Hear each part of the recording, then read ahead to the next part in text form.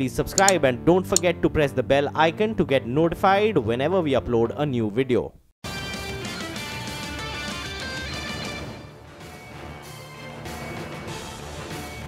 A very good morning. Welcome to Power Breakfast. We are in Mumbai News Center. I'm Nigel D'Souza, and with me is Ekta Batra. Hi, Ekta. Good morning. Earnings season continues. We've got some positives coming out in terms of economic data as well that you were tracking very closely. Yes, morning, Nigel. Well, what a fabulous piece of data that came out from the IIP.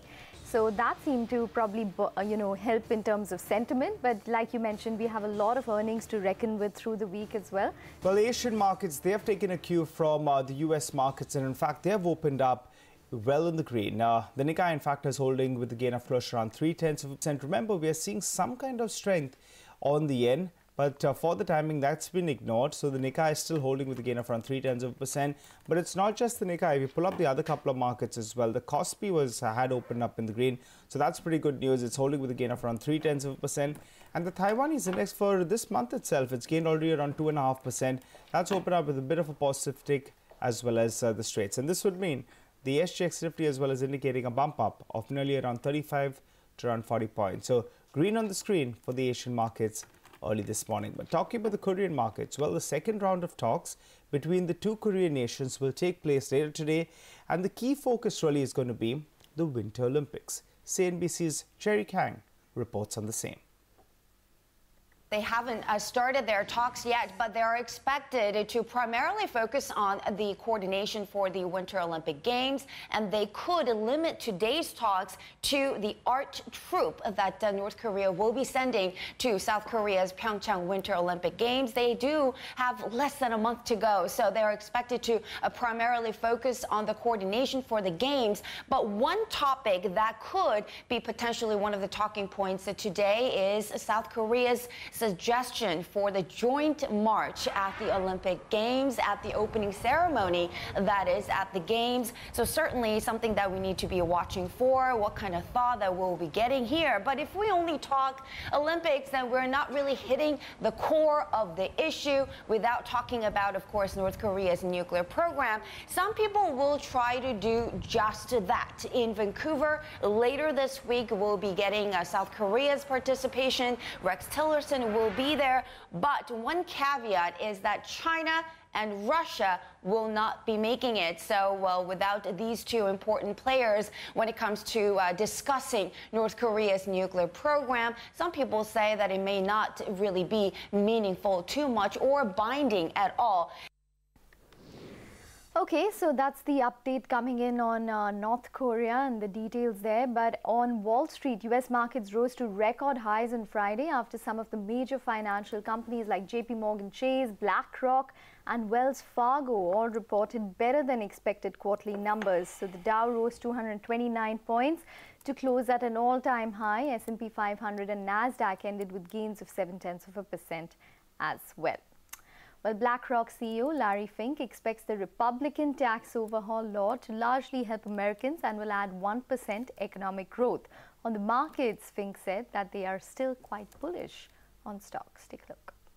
What we try to tell everybody is to be mostly in equities. I mean, I've said this repeatedly over years, be 100% in equities, I think I said in 2012.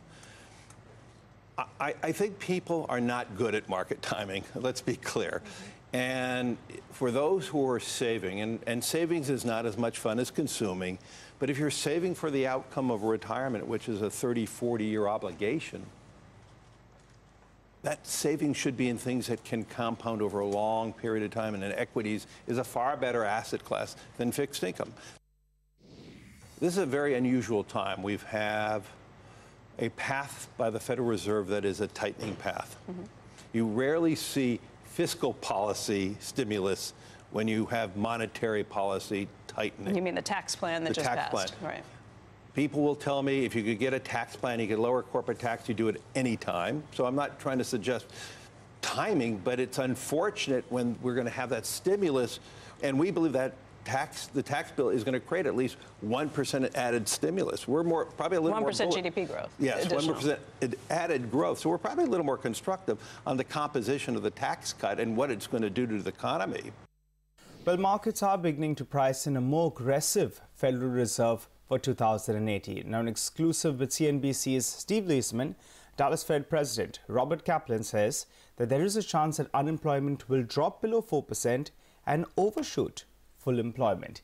Here's an exclusive conversation on the impact of the tax plan on the Fed's 2018 outlook, as well as the Fed rate trajectory. For 2018, we've marked up our GDP forecast by a few tenths of a percentage point. So we're now expecting 2.5%, 2.75% GDP growth for 2018. A little less of a positive effect for 19 and even a little less for 20, so that we think the effect of the tax law will be front-end loaded and will tail off in the out years. The first of it, there's a corporate tax reform element. We hope that part will be sustainable, right, which encourages people to domicile here, invest here, all that. There's a part of this which is a tax cut financed by increase in the debt. That part is the part where I was more concerned about, which gives you a short-term bump, which then tails off in the out years. And so that's the reason for this. Okay, so you can write the next question I'm going to ask. If you bumped your GDP forecast, have you changed your rate outlook? My base case is still that we should increase rates 3 times this year. I probably have a little more stronger conviction that 3 times, not less than 3 times, is appropriate. It's possible it could be more than 3 times, but that's still the base case. And I have more conviction that we're going to get down into the 3s in terms of headline unemployment, i.e. we're going to overshoot full employment and have a more tighter job market than even we would have had. Well, turning attention to the European markets then, they ended in the positive territory in Friday's trading session. Investors, they were reacting to a whole host of factors, one being earnings for sure, there was data, as well as there was a political breakthrough in Germany, and that explains why, in fact, that market ended in the green, because German coalition party leaders, they reached a breakthrough in preliminary talks to form a new government. So that explains why, in fact, there is some political stability as well. And all the 3 frontliners, no worries there, they ended in the green.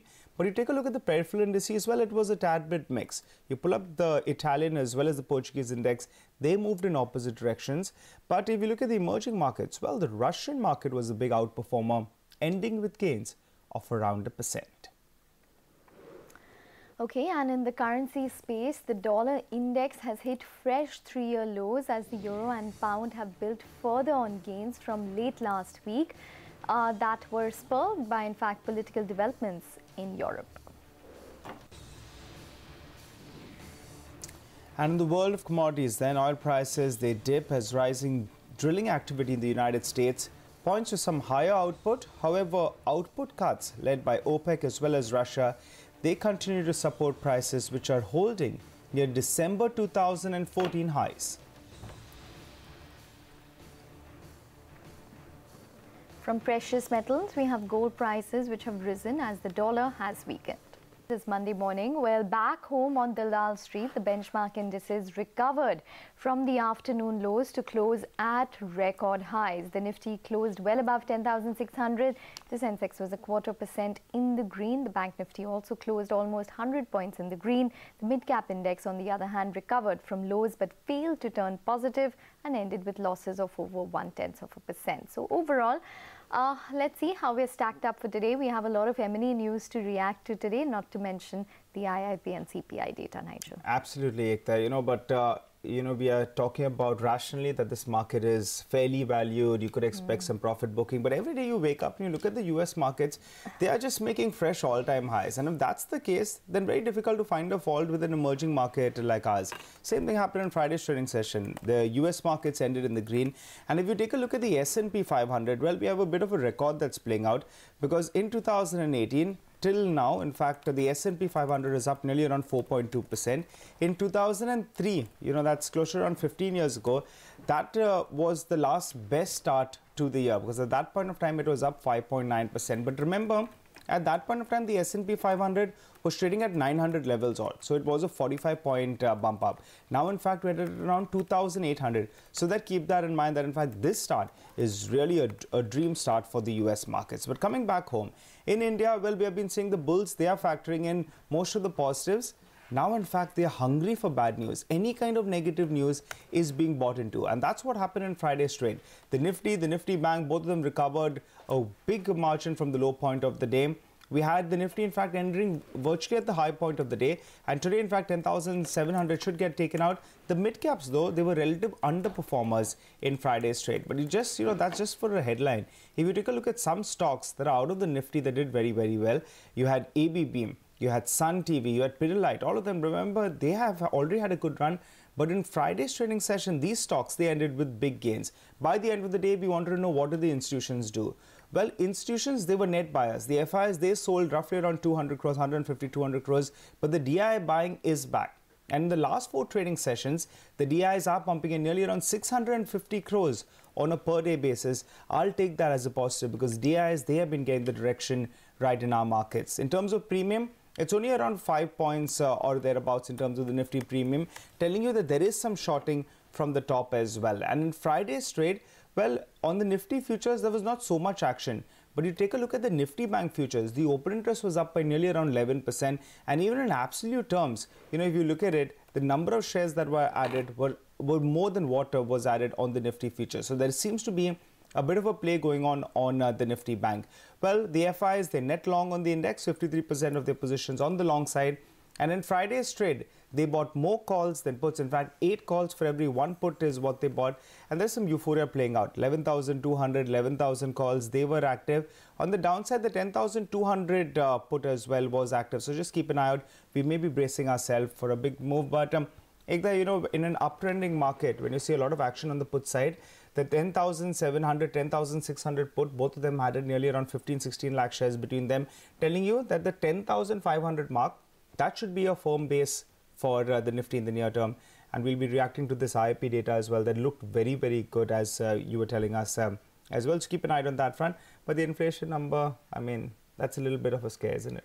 No, I think that's in line. It wasn't too much of a scare, but what really, maybe the surprise on the IIP should probably overshadow the little bit of negative that we got from the CPI. So that should be something interesting. But IIP, there were just one-offs in the data, which might have propelled the number this time round. So I think it was antacid production, which really propelled the data. So let's see whether this is sustainable or not, or whether this is a flash in the pan. And, really, we need to see other high-frequency data as well, which, however, has been pointing to a positive. But nonetheless, what about stocks? We look at Infosys. That has to react. Remember, the stock is at around 1,080. So at around 860, it was trading at around 12.5 times. Now it's trading at around 15.5 to around 16 times. Still a 20% discount to TCS. And IIFL's note this morning says that that's unwarranted. So we'll keep an eye out on that one. The numbers look more or less in line. Well, we have granules. There, in fact, the RBI has gone ahead and hiked the FI limit. So keep an eye out on that stock as well. HDFC, that's going to be in focus. Remember, they issued some shares close to around 11,000 crores in total. And Mr. KK Mistry, in fact, he told CNBC TV18 that they're eyeing some inorganic opportunities in the mortgage lending space. So just keep an eye out on that. That's an important statement that's coming in there. IDFC Bank as well as Capital First, Abhishek and Nisha, they were on top of this all of last week. Remember, these stocks have gained nearly around 20 to around 25% in less than a month. Now, the merger ratio is favorable for Capital First, so expect that stock to open up. And then, in fact, accordingly, you'll see IDFC Bank as well move. So IDFC Bank likely to open in the red, but Capital First likely to open up well in the green. So keep an eye out on that front. Muthoot Capital, numbers look very, very good on a year-on-year basis, sequential basis as well. Stock opens up in the green. And Bansali Engineering Polymers, I remember a year ago, a little more than that, studying this company. It's up close to around 10x from there. But in fact, the numbers, it justified that move. And results today, Federal Bank will be the big one. And in fact, Delta Corp as well. I'll be looking out for those set of numbers. So we'll keep an eye out on that front, Ekta.